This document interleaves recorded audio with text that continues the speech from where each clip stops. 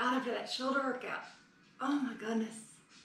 All right, so before I get into my devotion, I'm gonna record my time, but let's get started.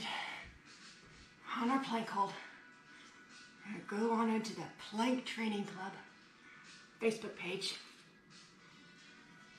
and get the little link for it. Report here, it says. Show more, click on the link. Let's see, it wasn't working yesterday for some. Nope, still internal error. Okay, so 7-day debrief. Let's try again.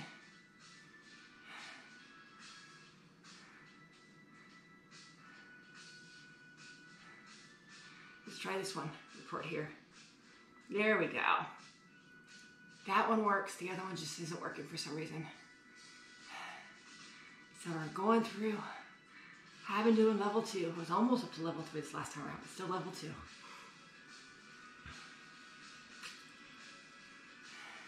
How many did you hold? Did 55 minutes last week that I had on the timer at least. And will you hold?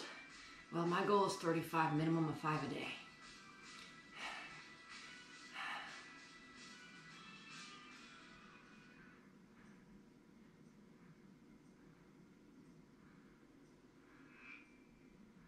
And name. And last name. You already got my email address. Submit. All right, so that is done.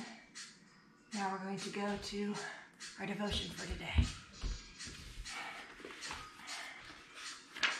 It is Monday. Come on, page flip. October 25th. When Jesus had spoken these words, he lifted up his eyes to heaven and said, Father, the hour has come.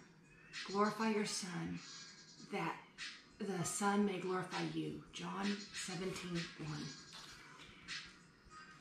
I recently turned to Jesus' prayer, recorded in the Gospel of John after the last sculpture and before he was arrested. Jesus prayed a heartfelt, powerful prayer for his ordained work, for his disciples, and for all who one day know him. Today, as I read the introduction to the prayer, I was struck by John's point that Jesus lifted up his eyes to heaven. Another tragedy had recently hit the news. People who interviewed murmured such things as, our thoughts and prayers are with the victims, but those words cannot sound hollow.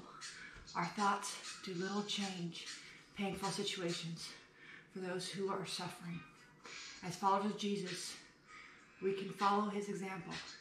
He turned his gaze towards his Father in heaven. He had specific focus for his prayer. He directed his loving request to the one who created and sustained our world, whose heavenly kingdom had come and will come. We don't have to murmur prayers to the universe or offer vague wishes into ether. We can lift our eyes confidently to our loving Father and our Savior, who is seated at his high right hand, like Jesus. We know where to look for help. Jesus was about to face unimaginable suffering, so he lifted his eyes to heaven. When our loved ones suffer, and bring our broken hearts to Jesus on the behalf, we do the same, lifting our eyes to heaven. Sharon Hicks. Face step today.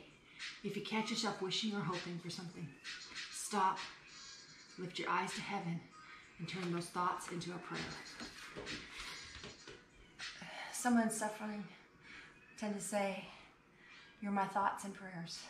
And they are in your thoughts as well as your prayers, but You have to remember to lift them up. Don't just say you're in my thoughts and prayers, but literally stop. Lift your eyes to heaven and pray for them. Lift them up to the Lord Jesus for all their healings to happen.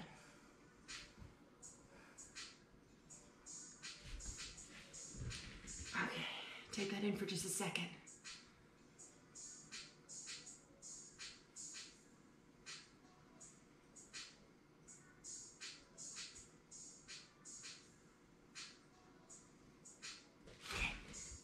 What is our motivation today?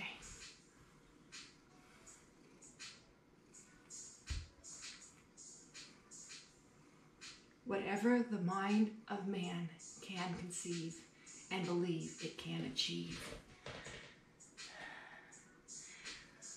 Whatever the mind of man can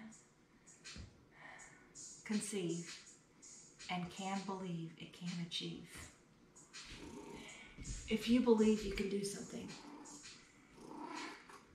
through the power of the Lord in Jesus Christ, all things are capable.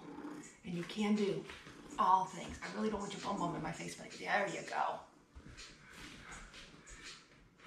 Nothing is impossible. We can do all things.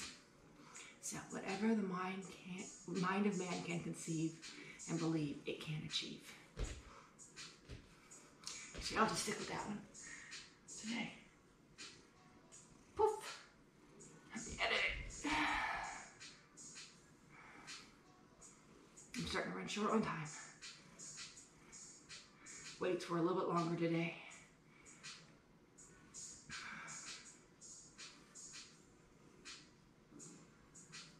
All right, hold it up here. 10 more seconds. I know, short one for today, 7 minutes only. All right, down we go. Push back into child's pose. That with the plank drill earlier, right? Excellent job. Cat, you've been on my map.